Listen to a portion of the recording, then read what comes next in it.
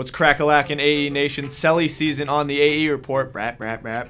3 lacrosse teams have clinched postseason berths. Vermont and UAlbany doing so in men's lacrosse after last weekend's results. Vermont can host the championship with a win over Stony Brook this Saturday. It will be the first time since 2014 that the championship is held somewhere else other than the campus of UAlbany. First time since 2009 that the championship would be hosted in a state other than New York.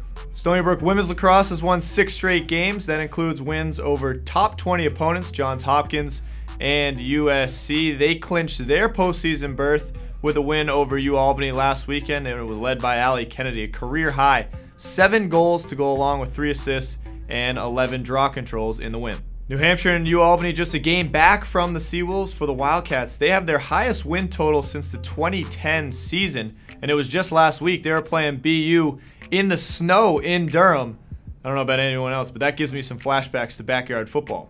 Tara Belinsky had a good weekend in the pit as the UAlbany grad student now ranks 21st in the nation in the shot put. UMass Lowell softball has won 12 straight games, and I say Courtney Coppersmith, you say no-hitter. That's correct. 3rd no-hitter of the season for the UMBC freshman. The only thing left to do now is just this gif, and for that reason, I'm out.